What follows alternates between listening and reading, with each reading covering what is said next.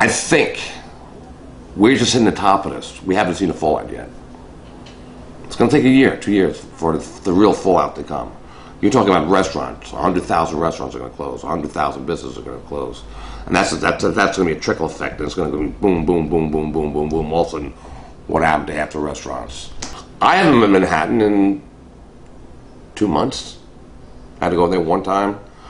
And you could feel the difference. You know, us being tour guides, you could just feel that difference. Like, wow, this city's different.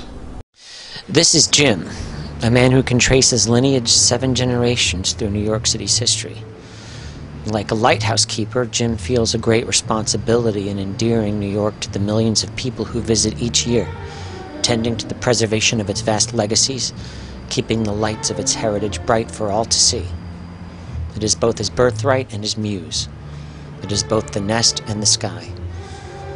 Myself, cut off entirely from my roots, I have no idea what my biological father even looks like. Yet Jim can tell you stories about his great-great-great-great-grandfather, and then show you pictures. And yet Jim and I have found our professional identities one and the same. We love this city. We feel connected to it in ways that transcend simple fascination, and our lives are sustained through sharing it with you. Over the course of a few days, I teamed up with Jim to discuss the particulars of the hardships facing New York in the year 2020, and the possibilities that lay ahead. The lights here appear dimmer. The spirit of the streets emit more anxiety than they do aspiration. But despite these circumstances, Jim's outlook is positive. I attempt to glean his sentiments and discussion of everything from the fate of the restaurant industry, where Jim has more than 15 years professional experience, to immigration history, to the mafia, to movies and music. Somewhere in our conversation there is a reassurance that not all who scrounge in the dark are blind, that not all who suffer are in pain, and that not all who dream are asleep. Yeah, it just reminds me of the Twilight Zone. Remember what's his name? Burgess Meredith. He was there, and he was like, I wish I had the whole place to myself. Remember that? Yeah. And all of a sudden, then everybody was gone, nothing left. And he had all the books to himself. I remember he had all the books, but then he broke his glasses or something like that, some crazy shit like that. Like, we're tour guides, right? Going, wow, goddamn, so goddamn busy down here. Oh man, I hate doing that tour on the weekends. It sucks. All the people down here can't it's comfortable. You wait for people across the street. They can't get in. People all over the place, and here we are. Wow. Be careful what you wish for. Look at my photo, man. Is that the Mulberry Bend? I think it is. That's where, what do you call it? That's Columbus Park today, right? Yes, that's right. That's right. That's where the expression "you're a marked man" comes from. You know that? No. Yeah. Years ago, I got marked one time in New York. Years ago, if you're walking around, they might come up to you and just pat you in the back. How you doing? You give a walker. What the hell? Nothing. They would mark you. So people down the street, you were the mark. They knew you had money on you. They would take you out. And that was the expression, "You're a marked man." That happened to me one time in the restaurant business. I was going to the bank. Went to the bank, got some money, put it in my pocket, walking back to the restaurant, and a guy comes up to me because, "Oh, excuse me," he goes, "You got something all over your back. What are you talking about?" Like some kind of mustard. I go, "Mustard? What are you talking about?" He goes, "Let me help you out with your jacket." I go, "No, that's okay, dude." The kid yells at me, "Dude, you just got marked." Back then they were squirting mustard on you. They would say, "Oh, let me help you with your jacket." He's trying to get your jacket. They're pulling the money out. Now this is all going on at the same time. I don't know where. True story. 10 cop cars pull up. Freeze. Hands up. Everybody. What the hell's going on here? Everybody gets the wall. What's going on here? Cop comes up to me and goes, "We've been following this guy for the last 3 hours. Did he get the money?" By the way, he did not get the money. He didn't get the money. He goes, "Because you had 5 guys on you. Did you know that? We've been following this guy for the last 4 hours. When was that? That was back in early 90s. And then of course, it took me, so I get back to the restaurant, and Ant's on, "Where the hell you been for the last hour?" I go, "Dude, you don't want to know." And he goes, "I told you." He goes, bring a lot of cash to the bank. He goes, "I told you, every time you walk down the damn street, take a different block." Now, as you notice, look on the sign over there. There's the oldest gift shop in Little Italy. It's been here since 1910. Now, I remember as a kid coming to Little Italy, my father would take us down there. He was a musician, accordion player. So he'd come down and have to get a sheet music. Now, this store was on the corner here, up until about 10 years ago, and moved over here. And every time I want my Italian music, you're not going to find any stores. You got to come here. When I want the old timers, I want like Gigli, I want Jimmy Roselli, all the classic Italian music. You gotta come here. Nobody has this stuff. Even Tower Records in the heyday, nobody had this music. You gotta come to this guy here. You walk inside this place, it's like a treasure trove over here. And I like the sign over here. See what it says? That's what I love about Little Italy. Some of these places. Look at the hours. Store hours, 7 days a week, 3 to 9, roughly. There's a cigar store right down the block here. You never know when this guy's going to open up. He might be open up for 2 hours, and then the next day he's closed like for a week, and then he opens up for an hour. And by the way, that's where John Gotti got his last cigars before he... There's been a lot of movies. His bar. This is from Goodfellas. Remember the scene from Goodfellas when Joe Pesci killed the guy in the bar? Oh. The Shinebox scene? Yeah. And they blew the restaurant up in a movie. Remember they burnt it down? Okay. Years ago, you'd come to this place. I loved it. Just you felt the how can you say it? The spirit of Little Italy, if you will. Just the crowds out hanging here. Okay, the bathrooms in the back. There was a whole section private back here. So if you had to go to the bathroom, there'd be a guy sitting right there. Goes, "Where you going?" "I'm going to use the bathroom." "Okay, go ahead."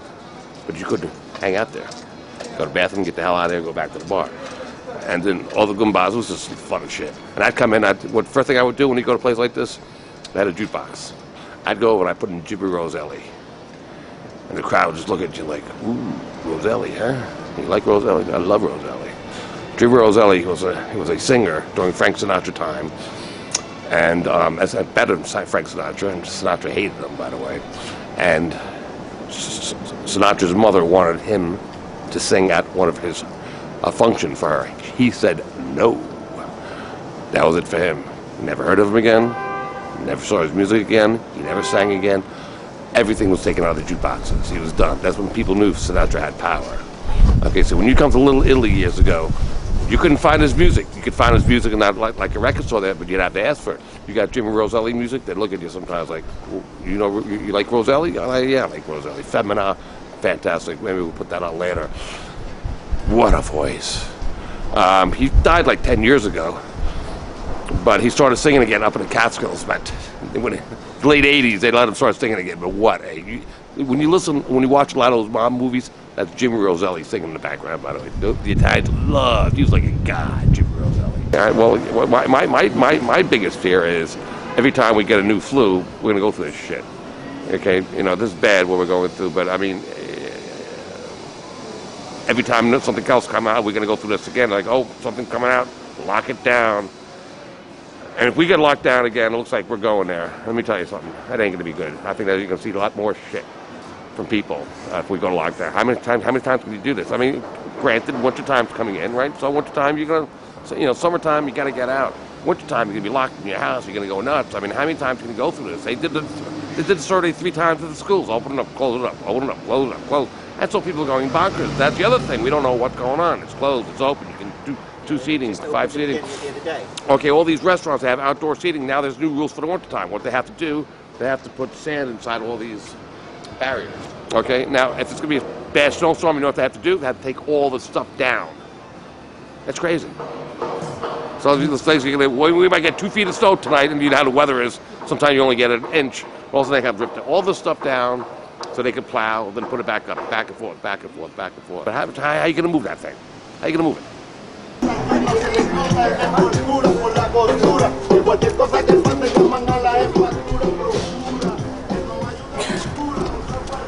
In fact, my grandmother told me when she was a kid, when they moved up here, there was still woods over there. There was still wooded areas over there.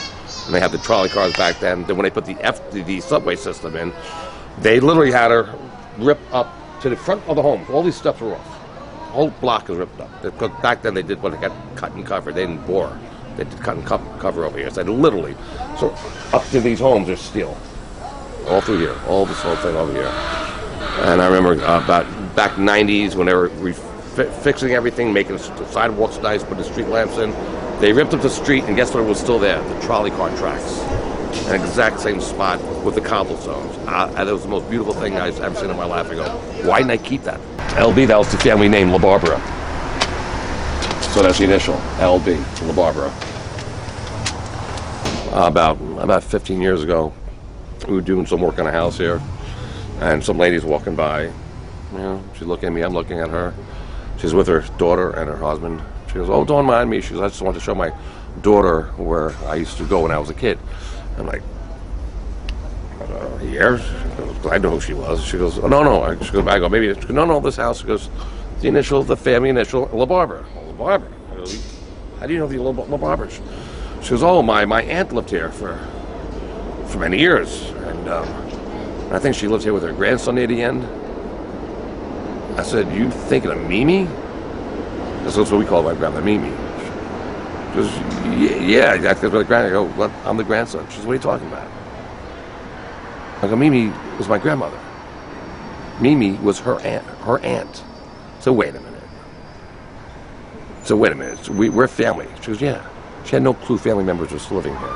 That chandelier has been here since 1917. When it's cleaned up, it's crystal. So when that's cleaned up, the sparkle that comes out of there absolutely is stunning.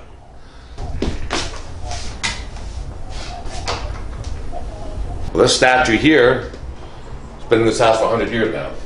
My great-grandfather bought that in 1920. So here's a picture here of my great-grandfather when he was turning 80 years old, by the way. In 1968, so that picture is like from the 1950s. That is my cousin's grandkids. Okay?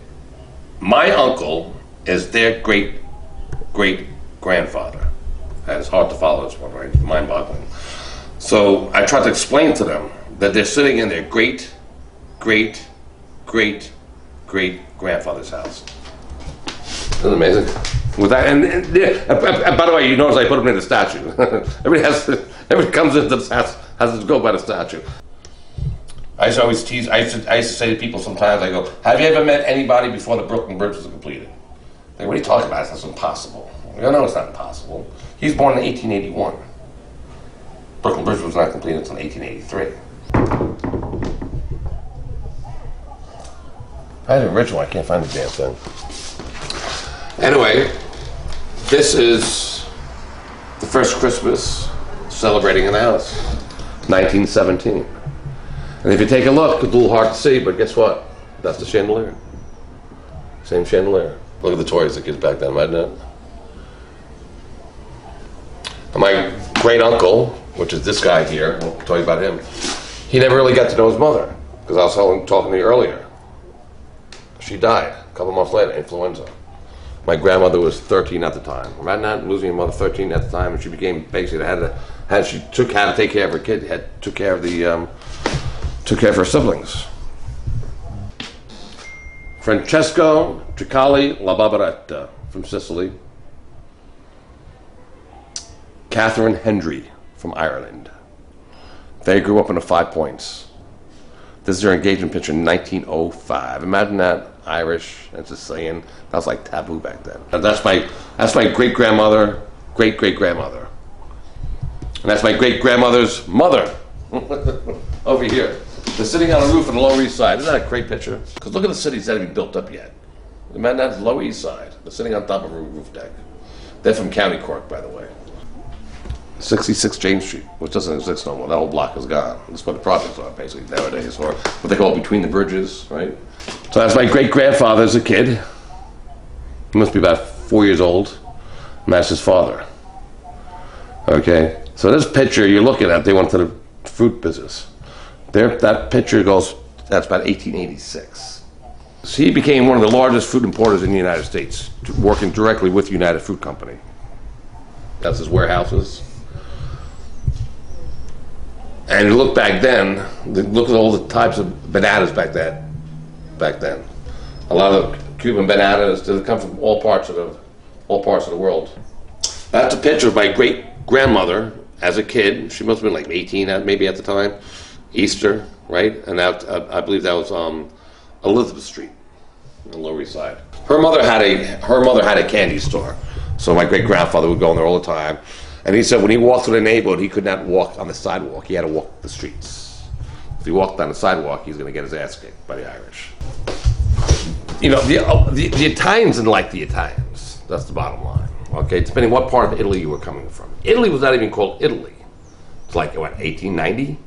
Back then it was different provinces at that time.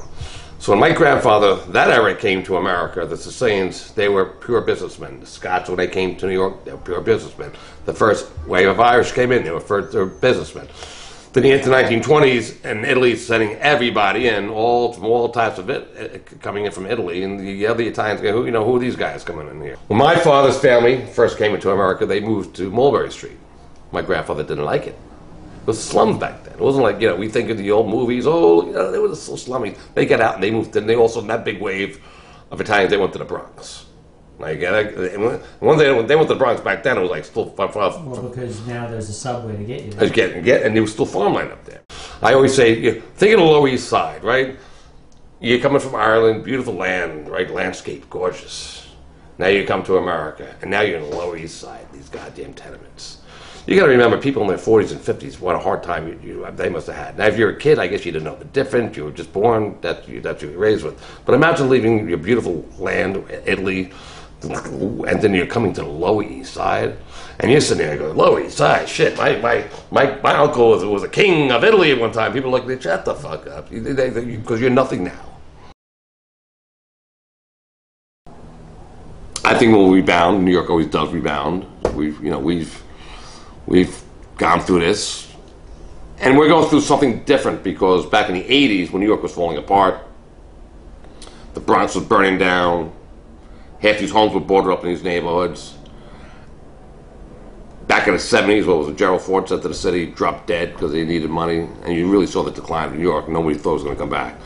So where we are today, we're a lot better off than we were back then. Are we going to go back to there where people get evicted, they're losing their homes, you're going to start boarding homes again? I don't think that's going to happen. I don't think anybody's going to let that happen. We've been there once. You got a lot of people that they're leaving New York, they're leaving New York. These are not New Yorkers leaving New York. You got people that come to New York for 5 years. They're running upstate, beautiful up there, Hudson Valley's gorgeous up there. Great article in the paper the other day. You know what people are doing now? They're coming back. They're bored. I tell you what, when everybody from all over the world too, but especially from the States, when they came to New York to pay homage for 9/11, that made you feel good. It made you feel, it's like, wow, people do care. They do care. They actually, they just plowed into this town. They pay their respects. And it's just, thank you. I was out one night, I was at a bar somewhere, and there was a father and son, and they were firemen, not from New York, by the way. And I heard their conversation, and they were here volunteering. I was like, wow, guys, and we had a great time. I took them out for the night. I was like, come on, night's on me, let's go. I said, we went bar hopping. You're ready, you're going to go to New York? So I went bar hopping with these guys. I brought them everywhere. They go, thanks, Jim. I go, no, thank you. I mean, come on. Thank you guys for coming in. And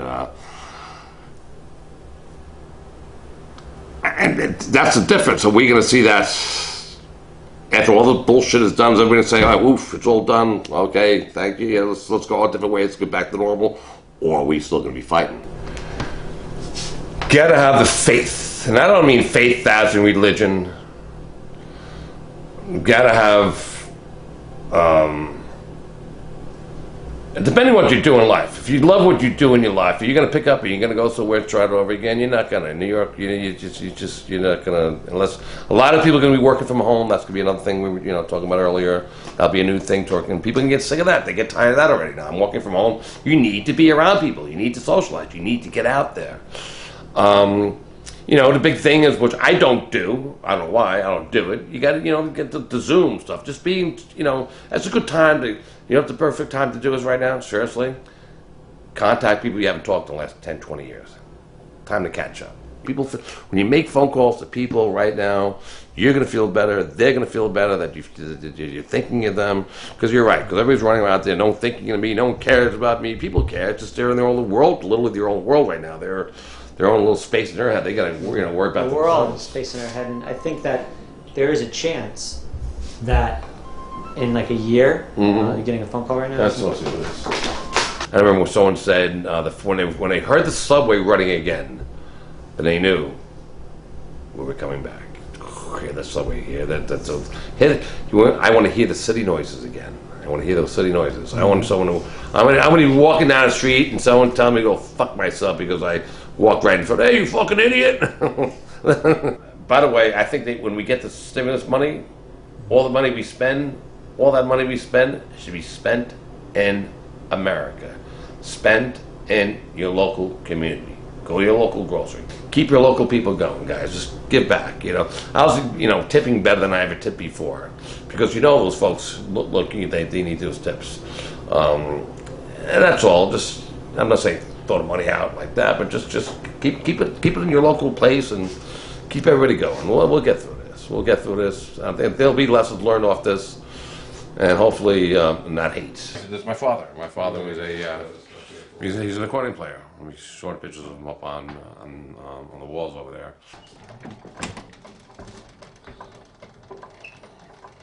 Now I don't know, but I'm assuming, he wrote music and all that kind of stuff. Now my mother's name is Eulalia. Guess what that says? Eulalia. I think my mother knows about this song, by the way.